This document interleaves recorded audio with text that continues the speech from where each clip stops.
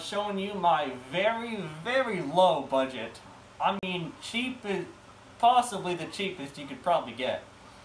My very cheap bug out prepper shit hits a fan scenario where I would need to have this.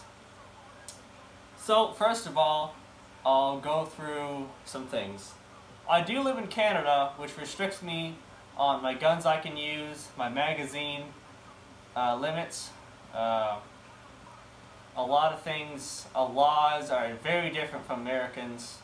We don't have concealed carry, we don't have open carry.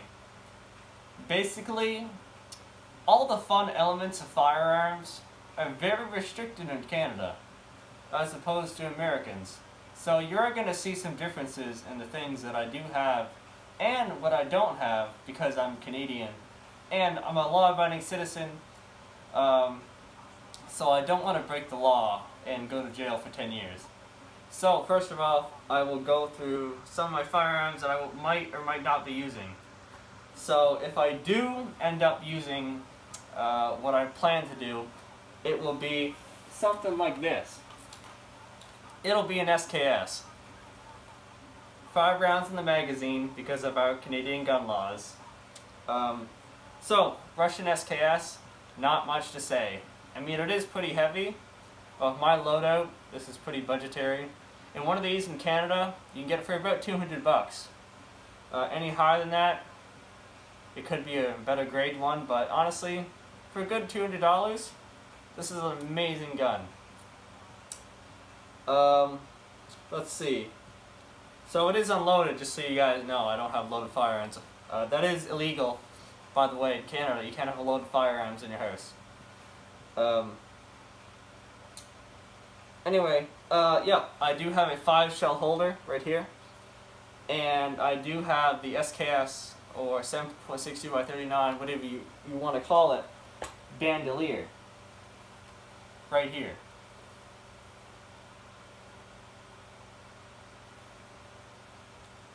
And so that's my gun. So now I'm going to go through my gear. So first off, I do have a regular baseball cap. I do have a mask. I have an old Austrian military surplus BDU field shirt, whatever you want to call it. It's nice. I do also have a wool one, which is extremely warm in the winter, that I can just throw on over this if I get cold. And I do have an SKS bandolier, or 7.62, or it doesn't matter, it's just a bandolier that holds 180 stripper clips, 180 rounds on stripper clips. Very accessible. I just have regular cargo pants. Not going to show you my pants because they're just cargo pants. That's pretty much it. And I have rubber boots on because wet feet it's terrible, and I can run in these boots too.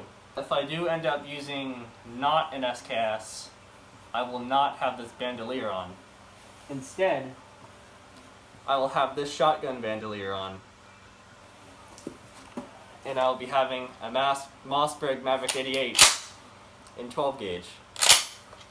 Now, if they do end up banning semi-automatic guns, which could very well possibly happen in Canada, it's going through a process. It's called Bill C-71.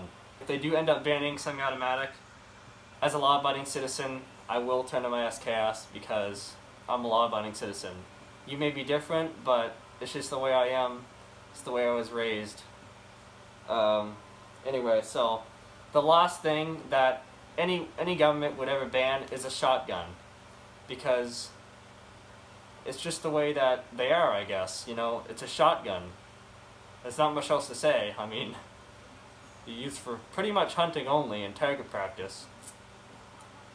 But one thing that I do need to get, though, is buckshot and slugs. However, I am very broke, so it's expensive for me.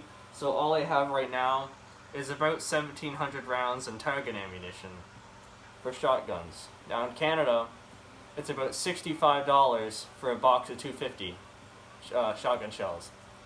I don't know what that would be in American money, but it's about that. So it's not bad to shoot. And yeah, what I also could be wearing is, I'll show you in a second here, I just have it on the table, is Woodland BDUs. They're very cheap here in Canada. You can also get Canadian military surplus stuff, but it's a little bit more expensive. Let's see what else I can show you. Also, you could end up using something like this, like a vest that you would see an airsoft player wear. Something like this. Like that. I use this at the range. I have my own little range. It's not really a range, it's more the woods, but I made it into a range. Because honestly, I don't trust other people with firearms, so I'd rather be by myself. Anyway, this is the thing that I have. I also sometimes use it for airsoft. It's almost like paintball, but with plastic BBs instead. So I could use this. Very breathable. But the setup I have right now, and I'm trying to show you guys how low budget you can really get. So I'm going to go down on the prices on what everything I have on, plus my firearm. So the firearm in Canada, $200 I got it for. That was a couple years ago though, so prices have gone down a little bit as of this video. So if it's gone up, I'm sorry, it sucks, but I do know SKS is in America, United States. They are a little way more pricey. They're like $500 American, so that's about 750 Canadian-ish, around there. Because of the, I believe Narenko banned, like a Russian banning. I don't know about American laws, but they banned some imports of the gun, or the company that made it. And anyway, yeah, so I just have a baseball cap. It's basically free because you probably should have a baseball cap somewhere in your house. Someone you know has a baseball cap. Or whatever you want to wear. This is just what I'm showing you as an example. I have a face mask. This did cost about $50 from SA Company. They're like a fishing company. I also fish. If you guys want to see some of those videos, you can tell me if you want to see it or not. But yeah, very nice, very breathable. It's a great deal, really. You can do. These are amazing. I have an Australian BDU. I think that was $30 Canadian. So, yeah. SKS bandolier, $15. So shirt plus the bandolier plus the gun. If the gun is around $200, we're looking at, let's say, $245 plus pants. Pants, honestly, you can wear whatever the fuck you want. You can wear jeans, cargo pants. You probably have cargo pants somewhere. So I'm just going to say that there's no price on those because you probably already have them. And boots, not everyone has good boots. What I recommend is waterproof boots. Better yet, even rubber boots. If you could run in those boots, good. If you can't, don't fucking wear them because you might need to run. Tactical boots are nice and all, but if you need to get your feet wet, and if you're running with wet feet all the time, you can't dry them, you're going to get trench foot, just like in World War I. Sucks. The way it is. That's why I have rubber boots. Also, what I was talking about earlier, I do have a wool version of this shirt. That ran me probably about $30 as well. So, we're looking at, I don't know, maybe about $270 right now. $275. And the rounds, shotgun rounds, SKS rounds, they're going to vary wherever you are in the country, or whatever countries you live in.